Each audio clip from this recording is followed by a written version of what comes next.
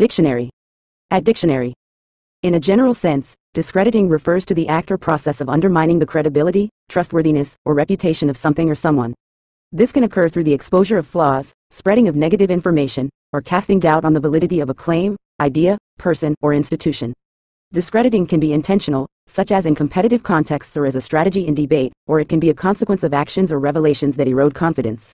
The goal of discrediting is often to diminish the perceived reliability or integrity of the subject, leading others to question or dismiss its credibility.